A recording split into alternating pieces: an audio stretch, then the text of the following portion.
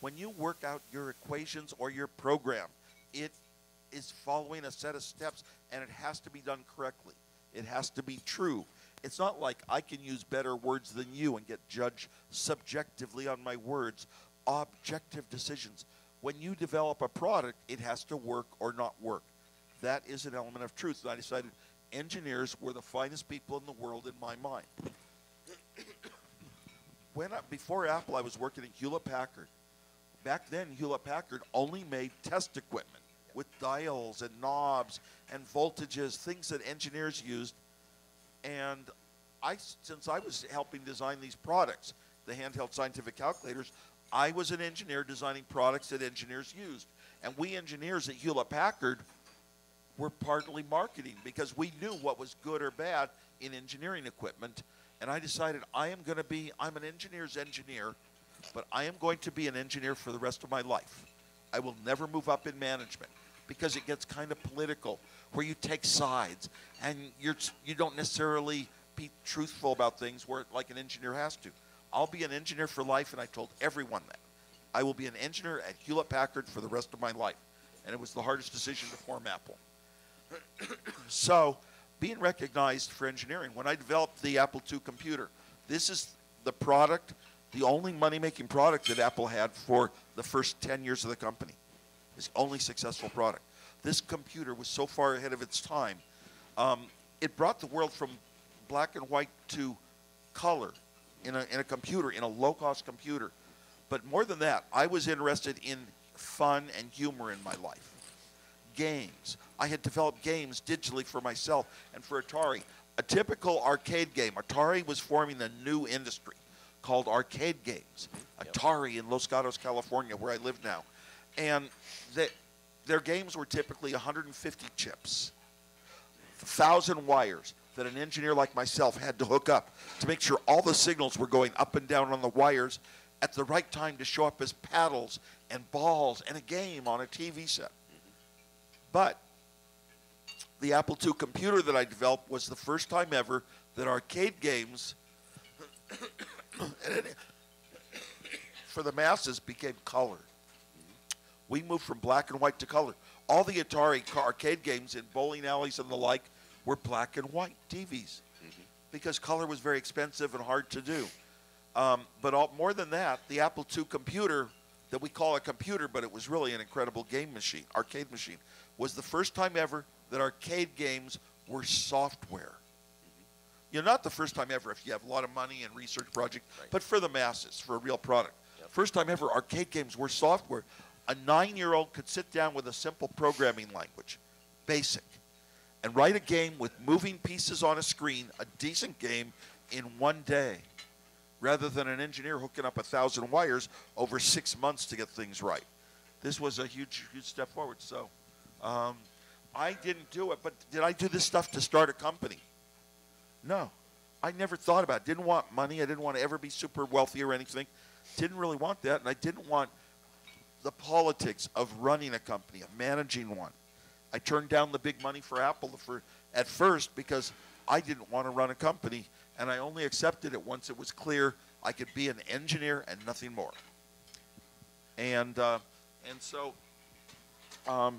So here we were. So what I wanted was not, I did want to bring in my great computer to the world, but I built it for myself. It was the product I wanted, just like Elon Musk wanted a large electric car for his large family. He wanted supercharger stations so he could drive from his home in Southern California to the factory in Northern California. When you develop products for yourself, they often turn out great. And even Jobs and the iPhone is an example. But I wanted this for myself.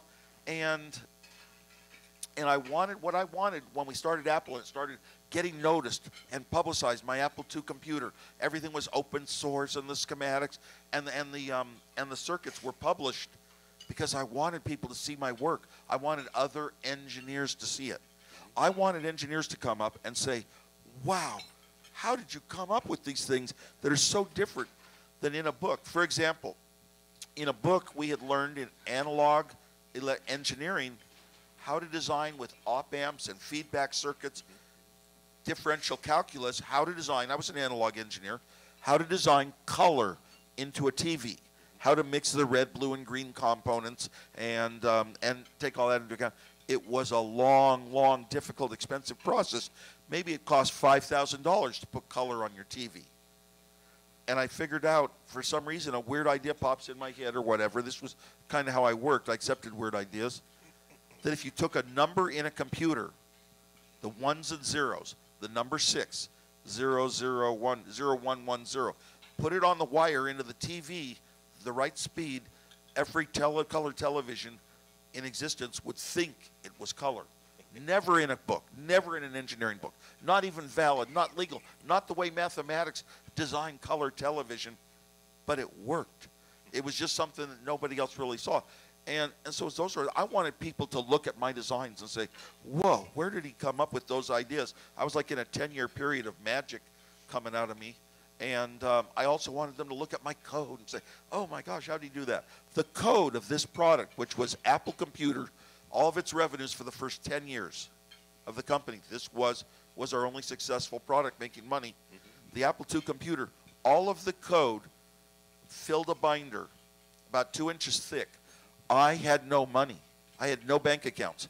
I could not afford a timeshare system where you sat down on a terminal and typed in a program and it calculated the ones and zeros that would go in your computer to run that program. I couldn't afford it.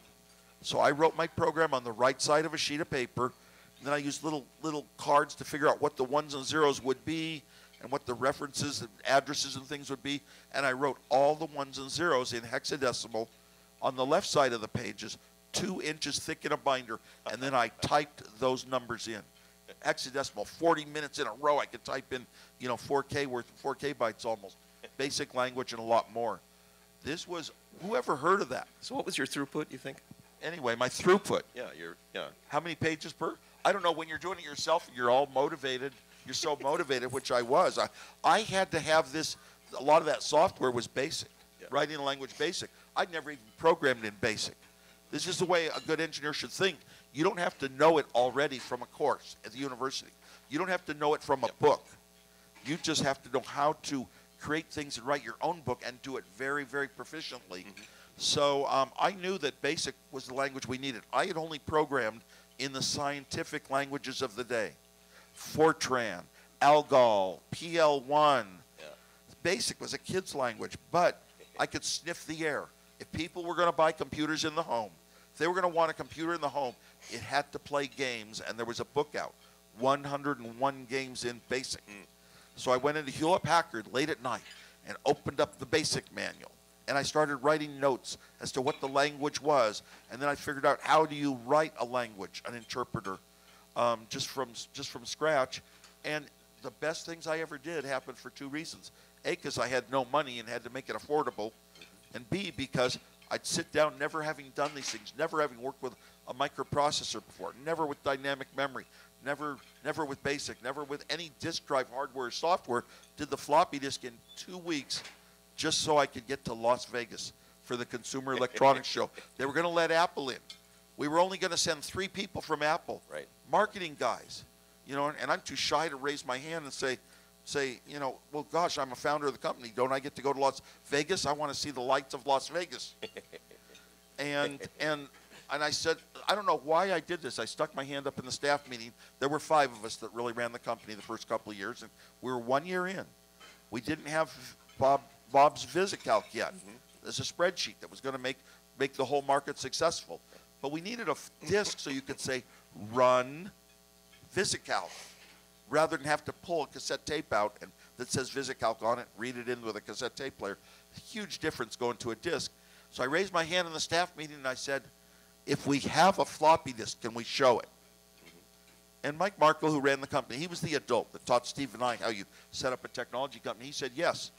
And my wheels are spinning. If I can develop a floppy disk controller and the software where you can type run a program and it runs, if I can do that in 2 weeks, I get to go to Las Vegas. They'll have to take me. They won't have a choice. And that was, I worked every day, Christmas, New Year's. Man, turned out this incredible design. But I didn't know how disk drives were done, how any disk material was done. I just sort of knew writing on magnetic. I analyzed some schematics. I got down there and built mine up, and it was just 8 little $1 chips. you know, and I just I don't know. Those, like I said, magic can happen when you're an engineer. And it wasn't just a conventional floppy drive. Wasn't that a variable speed floppy to maximize the density? Oh, that was later on. Well, that was later. Okay. That was later on. Okay. Yeah, but it was pretty interesting. It was just a whole different mixture of. You don't put everything necessarily on a floppy disk controller. You share some software of the host computer. You don't just write to it through a serial cable and let it figure out what to do with files and all that. No. And that allowed us to write software on our host computer, the Apple II computer, to increase the density and increase the speed, increase the capacity of our floppy disks. I mean, it was just like almost unheard of stuff. And it also allowed things to be done so optimally with the very, very fewest low-cost parts by sharing the right amounts of the task with software anyway. Anyway, I'm just proud of the engineering. I wanted other engineers to always come up to me, and they did. And they did, especially ones who understood how it changed the world at that time. Our first logo at Apple was 6 colors. And our name was not Apple. It was Apple Computer. It was a little different than today's Apple. Today's Apple understands people, lifestyle, needs. We're very flexible and moving around as to what they are. And Steve Jobs never understood computers, hardware, or software. So, of course, he was successful with the iPod. He understood people. So, and that was the great things that happened to us. As far as computers go, Steve Jobs' distance from computers aided the world a lot in the end. He failed with the products he tried to build that were computers, but he had this vision of the one time he'd ever used a computer. In high school, same high school I went to, but 4 years later, they had a terminal where you could connect over time sharing and type in basic programs. A terminal was a printer and a keyboard, and the computers were way out there somewhere. And he had this vision when the internet came that everything, even programs software was going to be out there. And that's the way it went because bandwidth increased on landlines and bandwidth increased. Cellular came, cellular bandwidth. So that's really the way that got us to where we are today with our small handheld products that do all the internet stuff. You know, one thing I was just thinking about, too, is that in Silicon Valley, you know, in the Santa Clara Valley where you were, about the time you were doing the Apple I, there was actually the Homebrew Computer Club, for example. There's kind of like, and it's like anybody wants to create an innovative environment. It's kind of like, I think it was an inspiration to a lot of people, including you. Yeah. Well, we had a Homebrew Computer Club, and it was a whole bunch of geeks, pure out and out geeks, that somehow had this idea that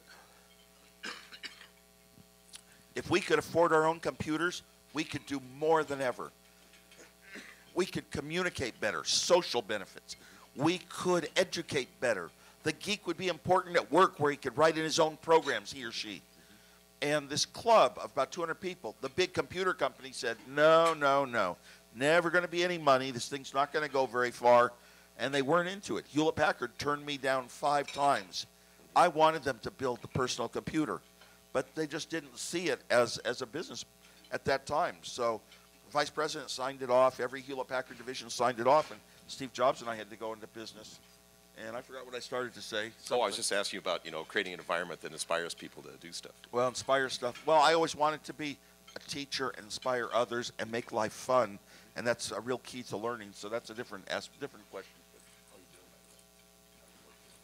My voice is holding out. I could still whisper if I have to. Okay. What do you think are the most, in your view, some of the most important moments in the history of technology? Moments in the history of technology. Well, technology is a vague term. It is. What if you said a hammer, a wheel? You could go through thousands and thousands, you know, a nail. But I think we're talking kind of towards electronics technology and some of the very, very important things. I mean, obviously, airplanes and cars are important too, be they electronic or not. But go back to radio. And when I'm in Florence, Italy, I go to this one church, and there, right next to Galileo's tomb, is Marconi of radio. And I grew up with a ham radio license and 10 years old, and it's so important to me, protecting the waves and the mathematics behind it. So radio was a big thing because radio was a technology that led to radios that we use. And we hear music on anytime. Television, obviously, is another follow-on. Moving to color television was a huge technology step. Other people that are interested in different things might say radar was a huge technology step. In my very, very youngest days, computers had long history of many steps. And in recent times, I'd say computers were getting smaller and smaller. Moore's Law. Where does Moore's Law come from? The transistor.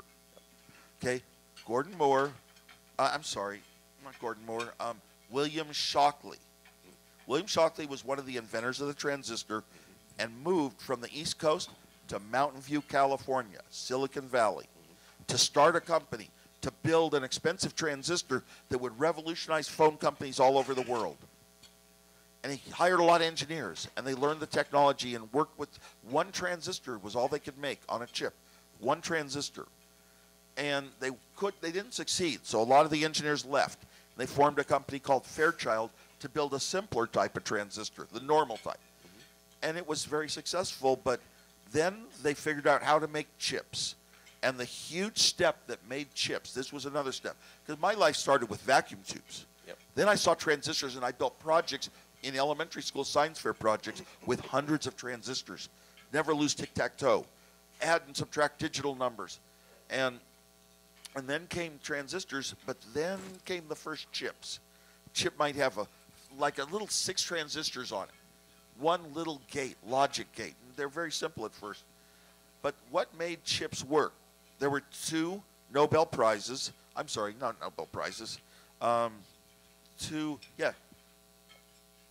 Nobel Prizes for inventing the chip. One was a design out in Texas by, Noyce. oh gosh. Yeah, Noyce, I think. No. What?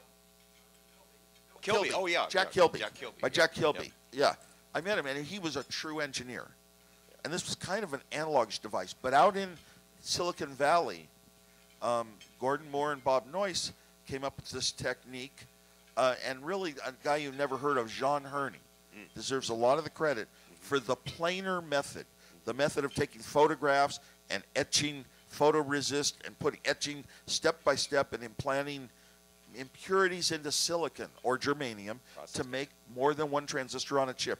When I was about 7 to 9 years old, that young, I went to a show in San Francisco called WestCon.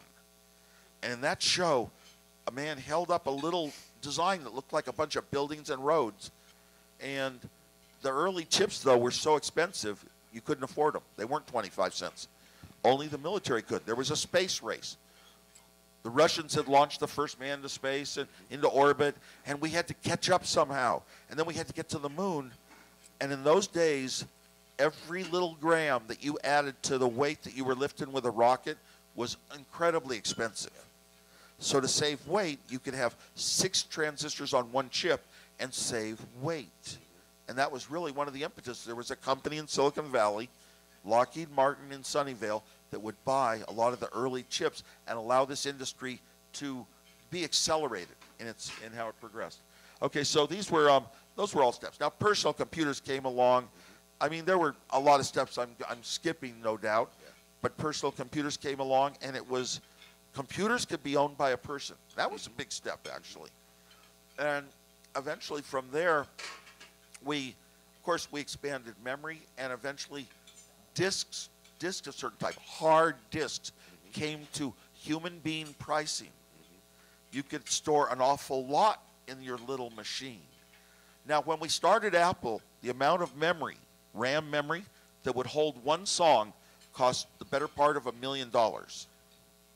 Did we foresee the day that you'd have 1,000 songs on an iPod?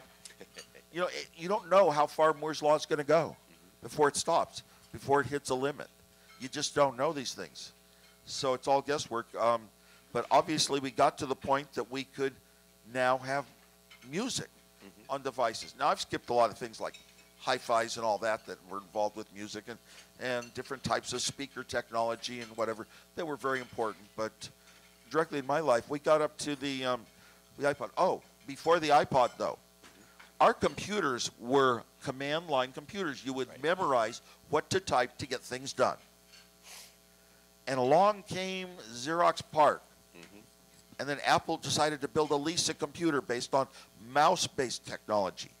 the GUI, the graphic user interface, the windows that would open and menus that you could click buttons to bring up from familiar words how to do things.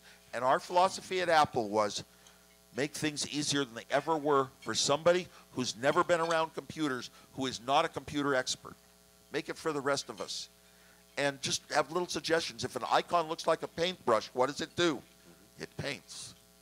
So, so we came up with the Lisa computer, and that was a big step. The mouse-based computer, the Macintosh, eventually came. It was a horrible financial disaster for Apple. There was no software for it yet. No businesses would buy it, and that's where the market was. And we had to take 3 years to work on getting software and developing a market for the Macintosh. Its sales were like 500 units a month. Our stock dropped in almost half in a week. You're in a big company, and your stock drops almost half in a week. It's like scary stuff. Yeah. But the Macintosh was still the future, and we believed in it. I believed in it. Our CEO, John Scully, believed it was the future. It's just the steps to get to the future were different than Steve Jobs wanted it for a different purpose, which was to make himself known as the most important person in the world. He always wanted to be one of those important people. Yep. He had the vision, but he didn't really have the operation skills to realize what was needed to make the Macintosh enough of a product to pay for itself. Okay, that was a step. Now we get to the iPod. And there were a lot of people trying to build little MP3 machines in those days. You could buy MP3 software for your Macintosh or for your DOS machine or your Windows machine. You could buy these little MP3 players and play songs. I love things smaller, less money, smaller footprint and all that, and sought the small ones all over the world. I like to go to Japan to see the new products coming up. And I found a little one from a United States company, the Diamond Reel 500. You could take a little smart card made for taking pictures on phones, and it could only hold 2 to 4 songs. 2 to 4 songs per card. And you could plug them into this machine. Now you'd have 2 to 4 songs. Unplug it, plug another 2 to 4 songs in. To get enough songs to go across the country on an airplane cost about $1,000. Okay, but it was possible to do it with pure electronics, not a moving disc. Well, the iPod came out and it actually used a new little 1-inch disc and 128-inch thing with it. Oh, and then the 1-inch. Yeah.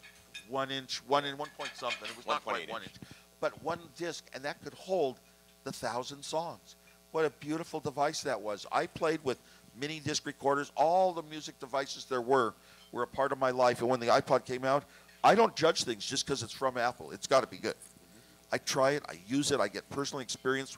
Every bit of technology to this day, I like to buy things, even other brands than Apple, even other phones, and try them and use them and get to know what other people are doing. That iPod just took me over in just like an hour of using it. This was my music machine for life. And then came the iPhone. And who could ever imagine a phone without the buttons? Just a screen. Technically, from an engineering viewpoint, it's actually economical when you don't have to build extra mechanical devices. And it's pure electronic, getting away from mechanics. That's what I liked about the music players that had little cards, and which is what we go by today. Little cards of NAND flash memory. So what were the steps? I don't know. We got up to the iPhone. Obviously, we've made it. Things got small. Oh, the internet came. I forgot cellular phones, too. Yeah. Cellular phones came. The internet came. Cellular phones found a way to get data. Bandwidth came. And then then the internet came, and everyone was dialing up to get on the internet.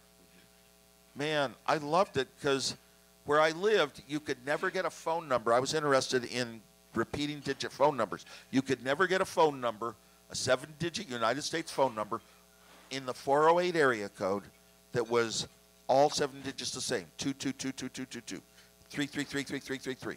And I wanted these. I had lots of ones with 6 digits the same.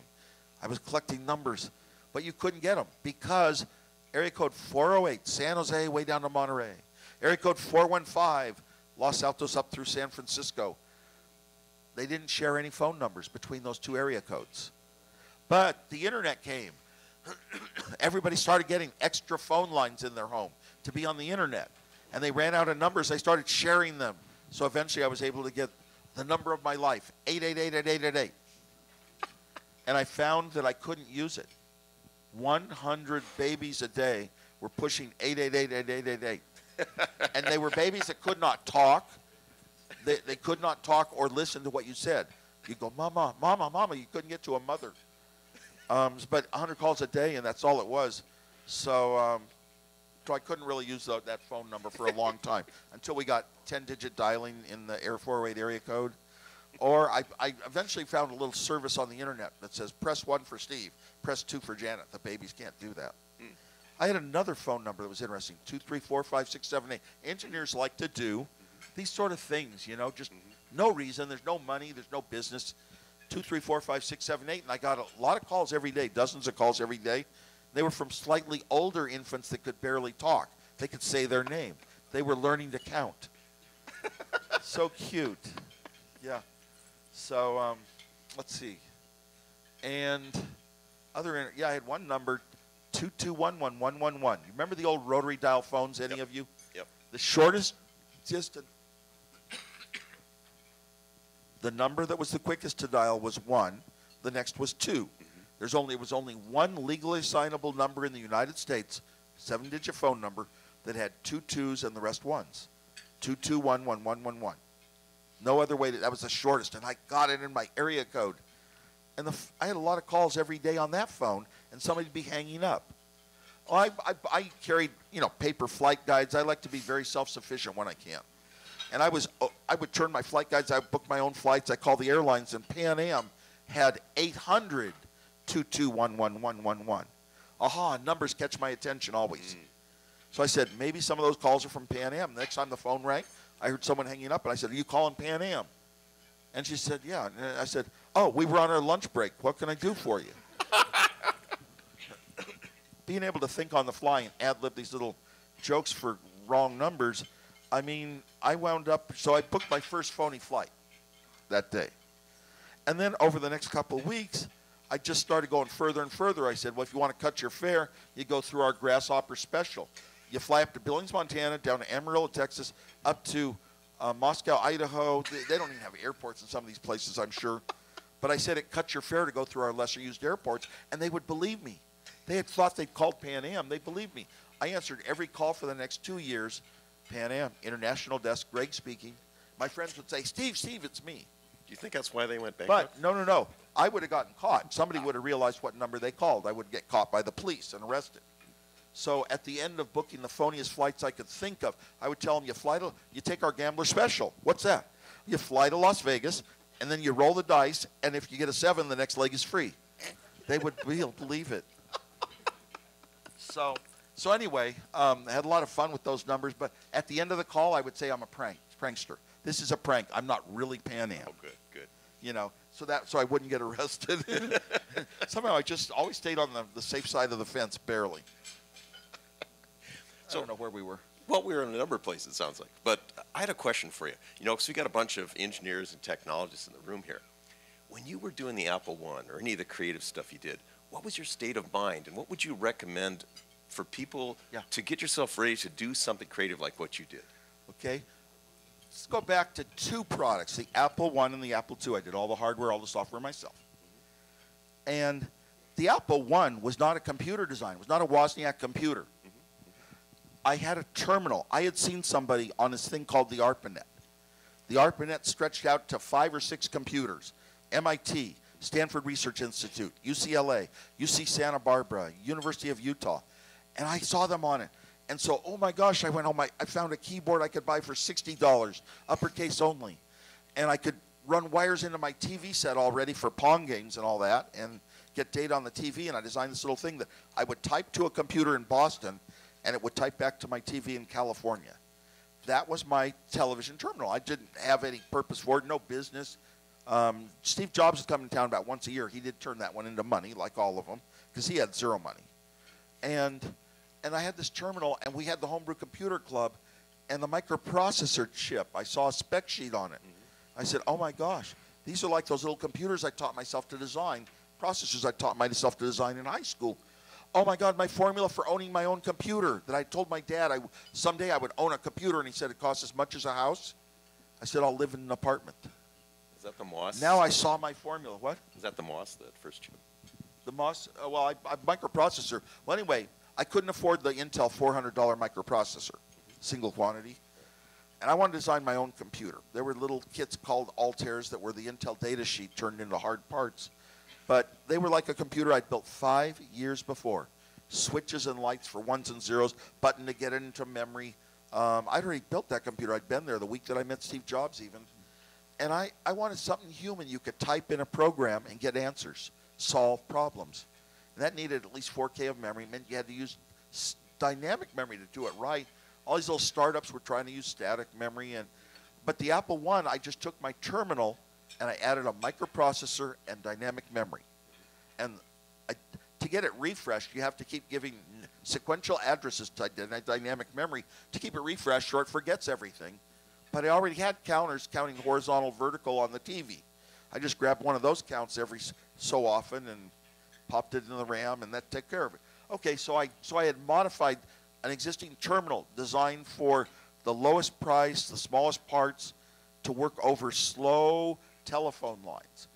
That wasn't really designed as a computer from the ground up, but I went to the Homebrew Computer Club, and these were people that wanted to revolutionize the world. We used the word revolution. We wanted to bring computers to people, and I passed out my designs for free. No copyright notices, nothing. I just gave it away, said, here, for $300, you can build a useful computer with enough memory to have a programming language. And then Steve Jobs came into town. And it's not like that movie with Ashton Kutcher, where he finds me in a basement working on a computer and hauls me down to a club. I've been to the club every day since it started. I was a hero at the club, showing off my computers. Steve had never gone. He didn't. I took him to the club to show him what it was about. And that was the Apple I. But before, going into business, I would not risk my job at Hewlett-Packard as an engineer. So I proposed it to them. And after enough turndowns, we were in business, and we had no money. And a local store wanted to buy $50,000 worth. Uh-oh. Steve worked managed. We got the parts on 30 days credit, built the computers up in 10 days, no lawyers and bureaucracy of management, and then we drove it down to the local store and got paid cash. So that was how we organized the company with the Apple I. But before we ever delivered an Apple I, let me tell you another thing. I cared about education, young people, their upbringing. This is what's going to give you status in life. It's going to give you a home, a family someday. Is it your education? I drove Steve Jobs up for 2 hours up to Cotati, California, to see a woman who hauled a mini computer into elementary schools, like where I had discovered this digital technology where nobody could. And she showed them how computers worked and talked about how they were programs written by humans. And 2 hours driving back home, I tried to talk Steve Jobs into giving Liza Loeb the first Apple I computer. And he wouldn't do it. He made me buy it for $300 and give it to her, and I did. The very first Apple I, she still has it. But I believed that. But before we ever shipped this Apple I computer, I was showing off my Apple II computer, the color machine, the arcade machine, incredible shrinkage of parts, increase in performance. This was a machine that was so expandable, lots of slots you could plug new ideas into, new hardware for different things you came up with, sensors for equipment, floppy disk drives, other things. You could plug more memory into it. It was so expandable. And everybody else thought, well, no, you just want to make the absolute cheapest thing you can. Commodore and Radio Shack kind of jumped in the market. Of course, Commodore, before they jumped in, they came to the garage. Chuck Peddle came to the garage. I demonstrated all the Apple II and what it would do. I could type in a few commands and draw color swirls on the screen and little after dark type displays. It was an impressive demonstration. I even got to show it to Intel staff one day, long before we had the Apple II out as a product. And Chuck Peddle looked at it and said, he went back to Commodore. He wanted to do his own thing. He wanted to be in charge of his own product. Went to Commodore and said, no, people just want a chiclet keyboard, and they want a little black and white screen, very minimal. They don't want graphics. They don't want all this neat stuff. They don't want expandability. They don't want to, you buy it with 4K RAM, and you don't want slots to add more because slots cost money. And well, he was kind of wrong because the head of engineering at Commodore eventually came to Apple. Said we have the right product. Anyway, where am I? Oh, I was asking about the state of mind. So the Apple II, we had two starts of Apple. The state of mind was I wanted my own computer, and I had a formula, and I was ahead of almost anyone in the world for affordability and usefulness. and I just wanted to show it off. And that's what I've done with all my little technology projects in my life that weren't worth money. The Apple II, though, was a strange one. I didn't give it away for free at the Homebrew Computer Club. This one, even my engineer friends at Hewlett-Packard said, this is going to be a great product. And I loved the games. I had designed Breakout for Atari, where you hit the ball against the bricks. It's black and white game back then in the arcades. And I wrote it in one day, actually 30 minutes. I wrote it in color, in BASIC, on my own computer. Called Steve Jobs over. I was shaking. And so was he, I think. Over, you could just change some number, one little number, and the color of the bricks would change. It was that simple, tiny little program. I did write, being an engineer, I did write a version of my Breakout game. It was in color on the Apple II computer. I did write a version, if you hit Control-Z, it went into a mode where the paddle jiggled and jiggled, but never missed the ball, so that somebody would think they were playing and never losing. I took it down to the Homebrew Computer Club and let one person play it who'd never really played these video games, and he won the game. He didn't realize it was playing itself. But anyway, my state of mind was, this is a lot of fun in the world, and it's neat to show off, and it's useful for games, but I have my own puzzle comes up. I want to write my own program to solve it. At work, Hewlett-Packard, we had one big mini computer shared by all the engineers. Now I had my own little computer on my desk, and I could run my own simulations of my logic designs for chips. I could run my own simulations on my own computer without waiting. I mean, so it was actually my work machine as well as my fun machine. So it was kind of, you built something you wanted to have. Oh, totally. Yeah, this is exactly, built it for myself, what I wanted to have. Secondarily, I wanted to show it off and impress people about my engineering abilities. Okay. So there's a lot of technology things going on now. There's, and I understand you have some concerns about some of the things that are happening. Maybe it's where AI is going to go. Can you talk a little bit about limitations of technology? I read an article just a couple days ago, and it mentioned how the Gutenberg press, the press, was changing the world. I'm kind of thankful for Apple being that way a bit too. Privacy and human rights. You've heard of the EFF, Electronic Frontier Foundation. And I was one of the founders and on the first board of that company. I only left the board once we got, what do you call those guys in Washington that sit down with politicians? Lobbyists? Lobbyists. Yeah. Once we got a lobbyist, well, that's politics. And I was going to be engineering my whole life, not law, not politics. So that's when I left the board, but yeah. Okay. But that was just important. I still have a lot of my opinions. I'm not political, but a lot of my opinions go towards, human rights. The human should always be more important than even governments. The guy with nothing should be as important as the guy with wealth and power. And I'm always, trying to fight those fights. Sure, sure. Are there particular things that you're worried about in terms of where technology can go, or kind of the ethics of things we do as engineers? Maybe? Well, ethics is honesty, and a lot of it can disappear, but not in technology. The technology is pure. It's the people behind it that get control of it. The use of it. That use it to, basically not give us as much choice. To me, anything you have in life, choice equals money. For example, let's say you're going to hire somebody, but they live too far away, and it's going to be a long drive for them. Oh, we'll just pay you enough to have a limousine take you, or a bus, and you can do your work on the way. And there are solutions you can come up with. The more choices you have, the more that's really freedom in life. Okay.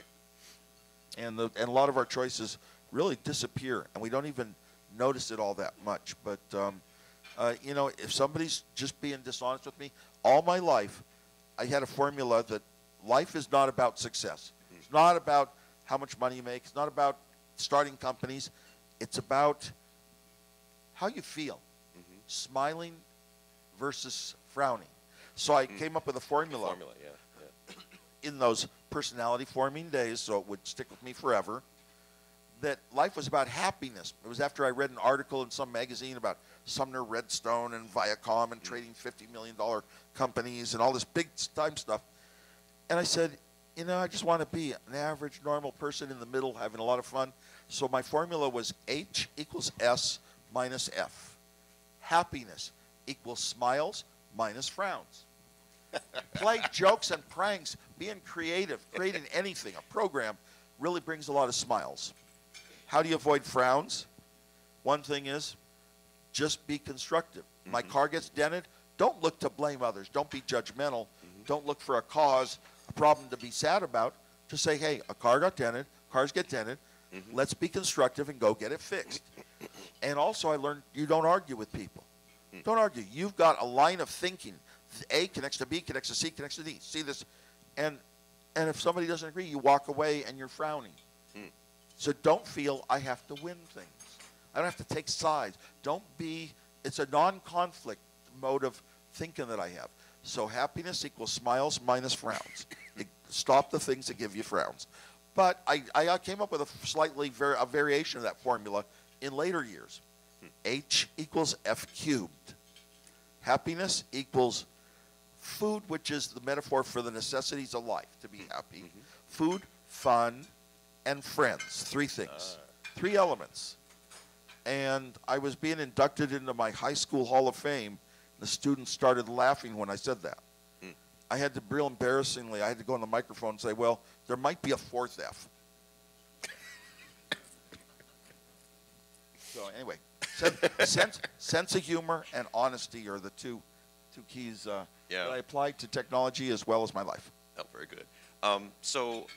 What kind of things are you thinking of doing in 2020? What's this year have in store for you, or the next decade even? We're in a new decade now. Well, a long time ago, I remember when I was flying and I thought my life was starting to get real busy because of Apple. I thought if you don't have enough time, hundreds of hours to up your rating to twin engine and instrument and jets and all that, then, it's not worth just flying your friends off to have lunch once in a while. When I'm 50 years old and I have all the time in the world, it doesn't happen that way in life. So I've always been, I guess, very work-minded, and I worked hard. I taught for 8 years of my life to elementary schools in the public schools. No press allowed near students. I wouldn't allow it. And I taught how to use the computer for everything in school, 200 hours per year. These students, these young students, 11-year-olds, they earned their computer. And then I started teaching 7th to 9th graders. I got up to 7 days a week of classes. It was that important in my life. You work on it a lot. But I get through things. And I don't want to go back there. Don't need to go back there. It was exciting for kids to own a computer back then. Their course was good. Well, now I have education and technology have been big parts of my life. And you might have heard of WozU, a technical online university, largely online, but partly in facilities all across the nation. It's expanding across the world now. And that's run out of Phoenix, so I'm involved in a business that way. I also, I gave away all my money to museums and things like that because I really didn't want that sort of wealth. Having a street named after me in San Jose is worth more. For a lot of great museums that I helped start.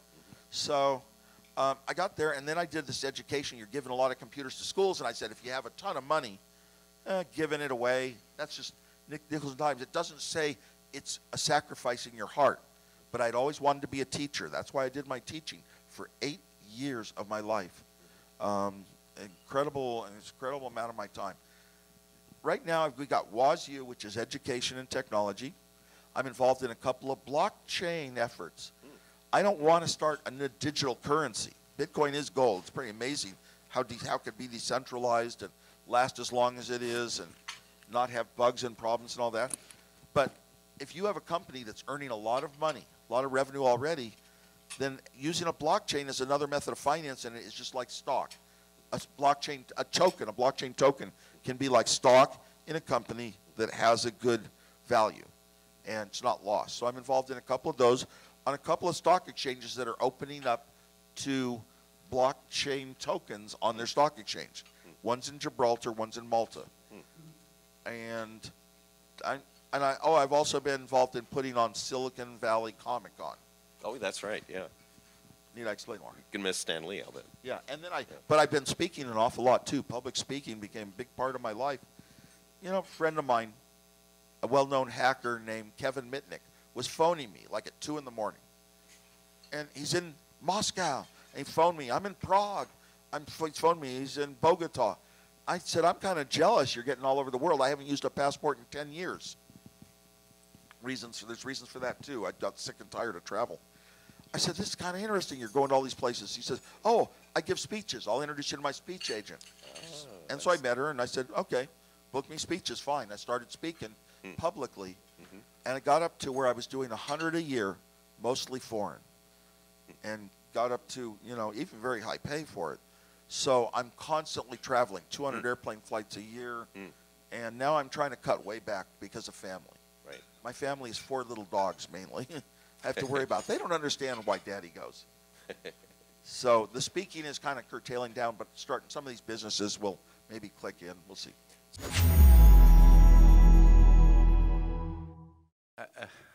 I believe all of you still want have some many questions. If you are have the same age as me, you can and you also use the Apple II and the Macintosh. It's a quite amazing machine. As I am a fellow committee member to review the application of Steve, I'm very surprised why he did not apply before. So for all the committee member agree, and Steve would be the best one in our society. So finally he can get this award. Yeah, congratulations. Yes, we got home from a cruise the other night. We had 1 hour at home before we had to drive and leave to Las Vegas through the night. And before going, I noticed in the mail, I had my fellowship document and pin. I forgot to bring them though. This is for your keynote. Yeah.